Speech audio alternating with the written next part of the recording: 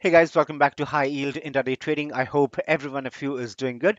So before we start discussing today's topic, let me request you all to subscribe to my YouTube channel by clicking on the subscribe button here. Once you click on it, you will get the confirmation on the left bottom corner. Post you subscribe to my channel, also make sure to press the bell icon and click on all. You will get the confirmation on the left bottom corner so that whenever I upload a video, you get the notification about the same without any misses. Also, I would request you all to subscribe to my Telegram channel with the name HYIT Intraday Calls because I share a lot of things over there and it might be helpful to you in some way or the other.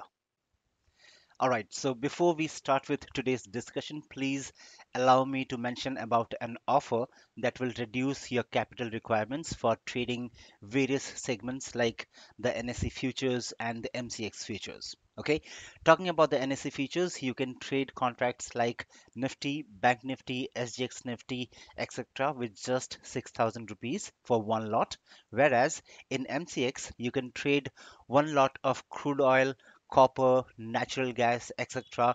for just 4,000 to 6,000 rupees. Okay, for gold and silver, it will cost you around 10,000 rupees per lot. And not only this, you will be happily surprised when you get to know the other features that are being offered. I can't give you all the details here as there are many, but I will surely share all the details post you get in touch with me. In today's scenario, if you want to trade one lot of crude oil, you need to have a minimum of 1.6 lakhs as your capital, that is 1 lakh 60,000. Similarly, for Nifty, for just one lot, you need to have at least 1 lakh as your capital. Now replace 1.6 lakhs with 4,000 to 6,000 rupees and 1 lakh with 6,000 rupees. It does make a lot of difference to a retail trader like you and me, right? So that's the help I want to extend or offer. And if you are interested, then you can get in touch with me on the details that are being shown on the screen and we can take it forward.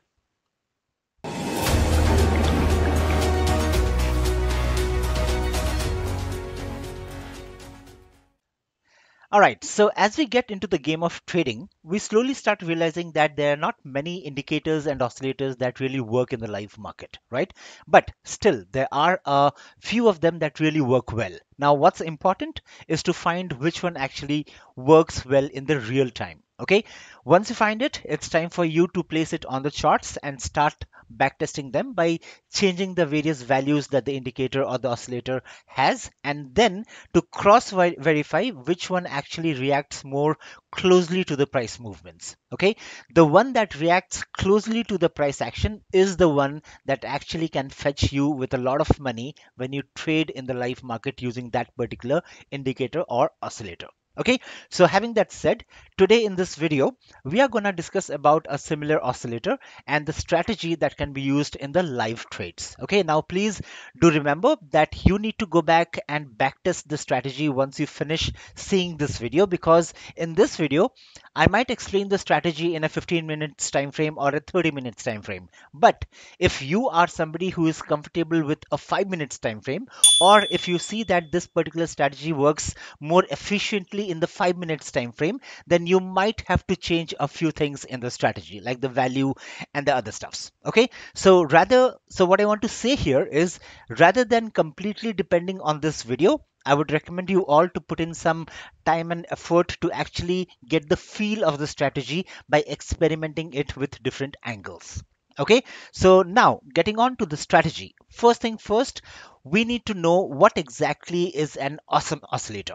Okay, so awesome oscillator is the oscillator about which we are going to discuss in this particular video. Okay, so the first thing that we know that we would like to know is what exactly is an awesome oscillator, right? So in layman's term, awesome oscillator is just another oscillator out of the many that we have, basically used for technical analysis. Okay, but the special thing about this oscillator is that it does not have a range. Okay, like the way we have ranges from maybe plus 100 to minus 100 in oscillators like stochastics or in oscillators like RSI. Okay, but in this case we really don't have a range. So basically it is a rangeless, or we can say it is a boundless oscillator. Okay, and the calculation is done by using two simple moving averages, two SMAs, but I will not explain this in this video because it does not fall into the scope of this video. Okay, because we don't need to know how the oscillator is created, we need to know how to use it. Okay, so if at all you are interested in knowing how the oscillator is being created, then you can surely get back to Google or get back to YouTube, and I'm sure you will get hundreds and thousands of videos explaining this particular stuff. Okay, so moving on. Now, getting on to the second aspect of it, okay, we can actually use the awesome oscillator in different ways. But in this video, we will restrict the discussion to a single way of using it. Okay, so we will be discussing only about a single strategy, which obviously is the strongest. Okay, maybe I will make another video or videos explaining the other ways of using this awesome oscillator. But as of now, for today, we will stick back to just one strategy, which is the strongest among many other strategies. Okay, so let me take you to the charts and explain the stuff over there. Okay, just a moment. All right, so this is the chart. As you can see here, we have two windows open here, or I call it as cube. Okay, so the left hand side cube is a 15 minutes time frame chart, and the right hand side cube is a 5 minutes time frame chart. Okay, now I will explain you one example on a buy side, and I will explain you another example on the sell side. Okay, on the left hand side, the one that you have, it just has the awesome oscillator. This thing that you see here is the awesome oscillator. So how do we go ahead and plot it on the charts? Now the platform that I'm using here is TradingView, so you need to go to indicators, go to technicals, and click on awesome oscillator here. You see it here, right? So click on awesome oscillator, and that will plot the oscillator on the chart. And then you can go to the settings. One change that you need to do here is under inputs, you don't have to do any changes because we really don't have any numbers mentioned here. Under style, one change that you need to do here is change this thing from uh, columns to histogram. So by default, it will be in columns. Okay, if you click in column, it looks like this. Okay, so by default, the setting will be like this.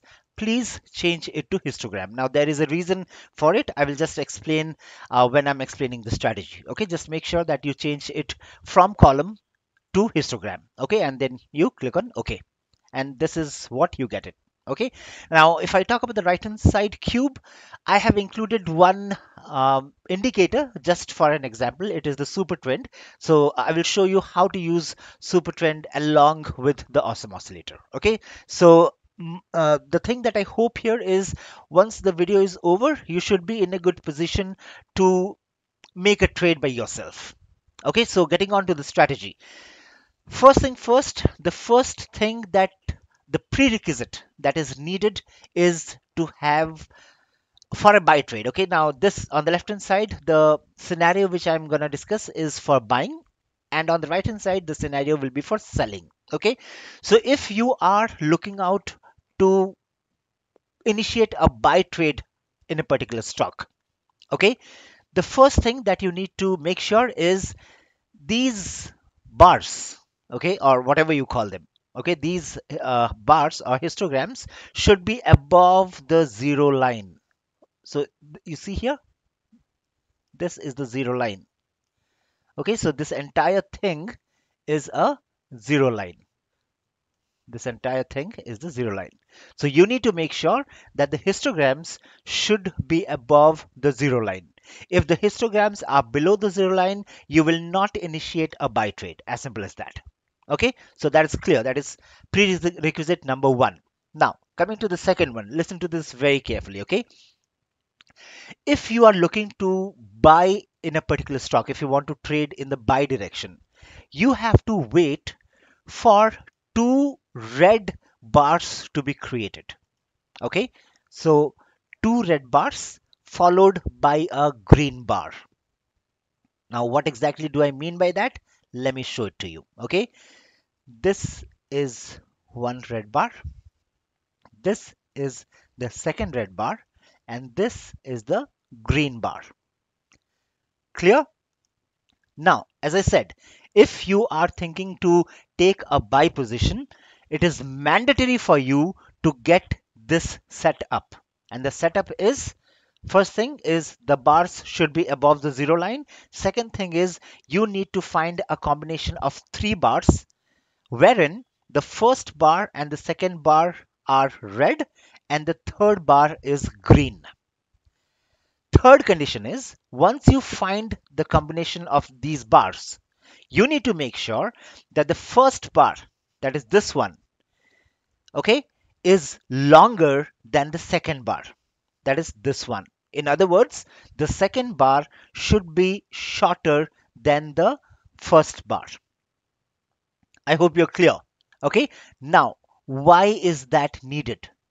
Why am I saying that the second bar, that is this one, has to be shorter than the first red bar?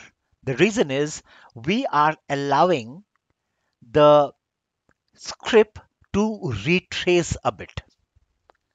Okay, so if we are uh, taking a buy trade, okay, so the movement will be like this, right? Obviously the movement will be like this, right?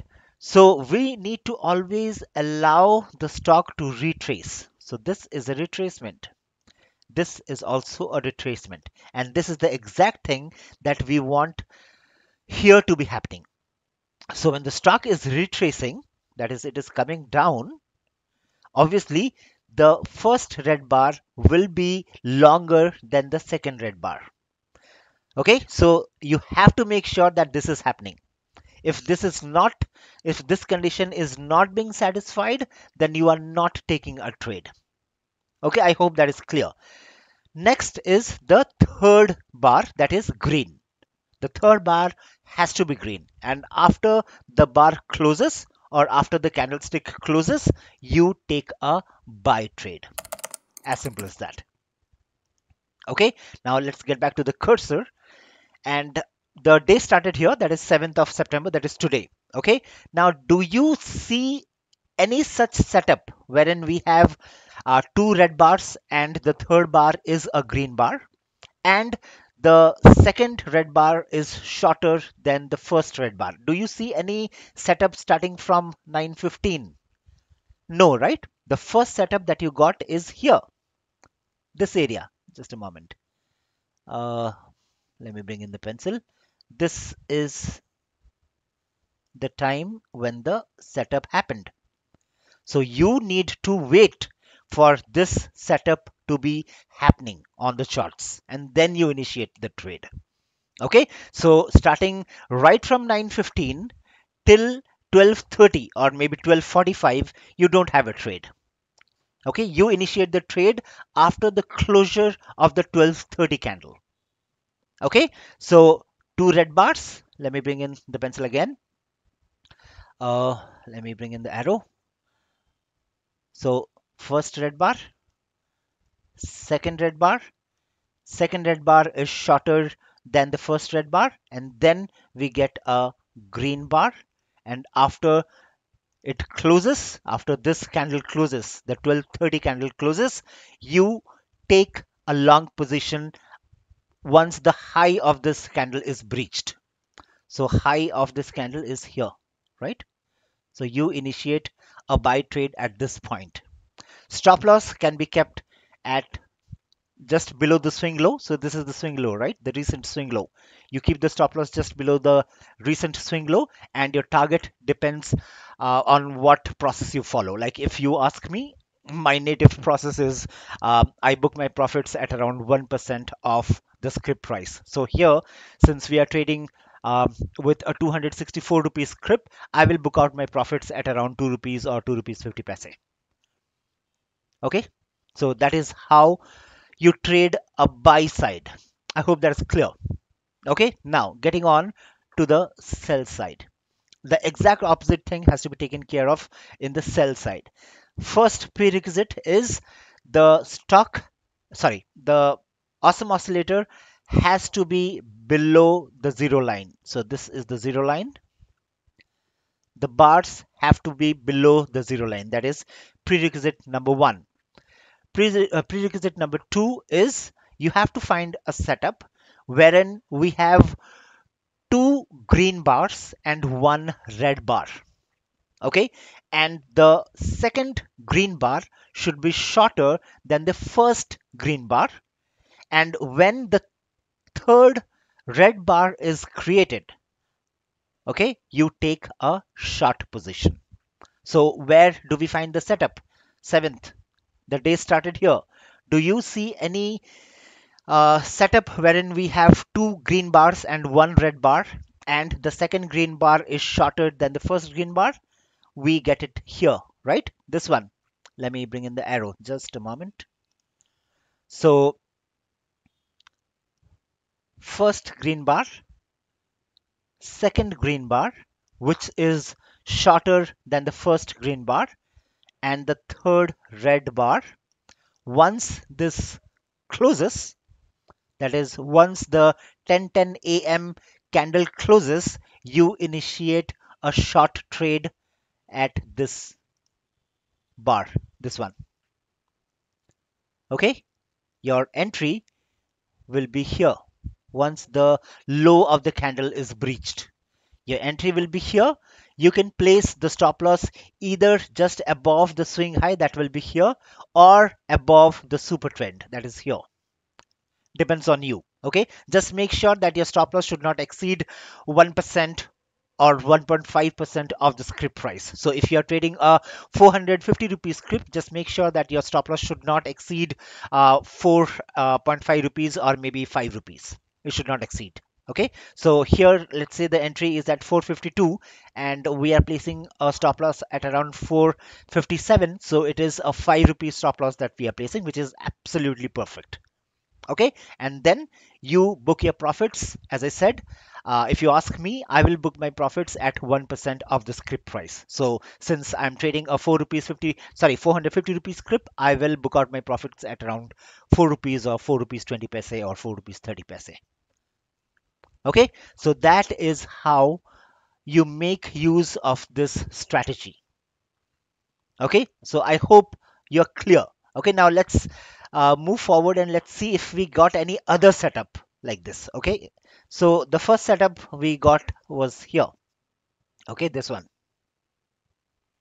right? Now let's see if we have any second setup like that. Two green bars. We have it here. See, these three guys. Okay, these three guys, what they are doing is first green candle, right? Second green candle. The second green candle is clearly shorter than the first green candle. Let me expand it so that you people can be clearer, right? Let me delete this and let me bring it in. So it is very clear that the second green bar is shorter than the first green bar. You can see it here, right? So first green bar, second green bar, which is shorter than the first green bar, and then we get a red bar. So we need to wait for the red bar's closure, and once it closes, we initiate a short trade. Now let me bring in the cursor. So 11:15, okay, is the candle for which we need to wait to close. After the 11:15 candle closes, we initiate a short position once the low is breached somewhere here. Now, in this case, do you really think that you should initiate a short trade here? I mean, see the movement, guys. Okay, being a day trader is not that simple because many a times we would need to apply some common sense. Okay, now come on. Here, you already took a trade here, right? You already took a trade here in which you were profitable. And then after you booked out your profit, then also this guy was falling. And you clearly see that since the starting of the day, this guy has been falling. So how can you expect to, or I would say, how can you dare to initiate a sell trade here? I mean, it is pure common sense, right? You should not be trading here. Even though the technicals are being met, you should not be trading here. That is as simple as it is. Okay, but in worst case scenario, even if you initiated a short trade here, your stop loss gets hit somewhere here, because if you are taking a short position here, you place your stop losses just above the super trend, that is somewhere here, so your stop loss gets hit. That's fine. Okay, but that is the worst case scenario. If you apply a little common sense, you will never initiate a sell trade here. Okay, that was second scenario. Next, do we have any other scenario coming up like that? With two, yeah, we have another one here. See it here, right? So first green candle, second green candle, which is shorter than the first green candle, third red candle, and we initiate our trade after this candle closes. So when do we initiate the trade? We initiate the trade after the 12:45 candle closes. Okay, let me delete this. Let me go towards the right hand side of the chart, or maybe I will expand this. Okay, so we took our trade here, this one, right? Let me just confirm. Yeah, so we are taking a sell trade here. Okay, our stop loss will be just above the super trend, and then we wait. Okay, so it went up a bit. It beautifully faced a resistance here. Okay, and then it again fell, and the low made was here. So approximately, I would say the entry was at 446.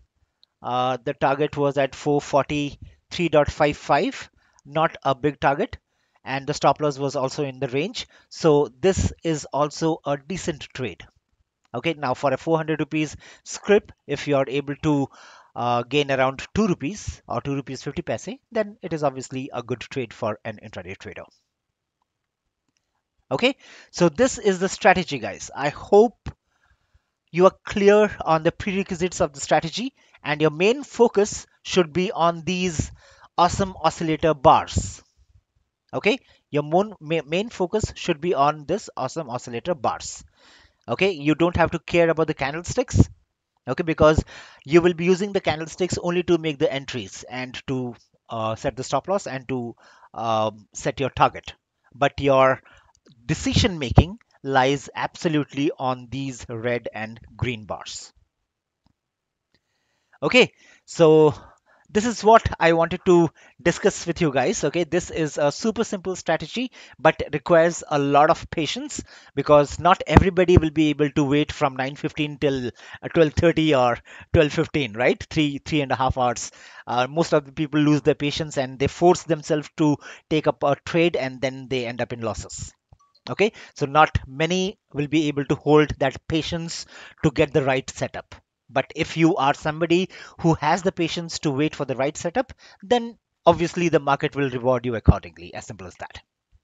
Okay, so that's it from my end, guys. And for the guys who have not watched my previous video, I have put in the video card on the top right corner of the video, the I symbol that you see there.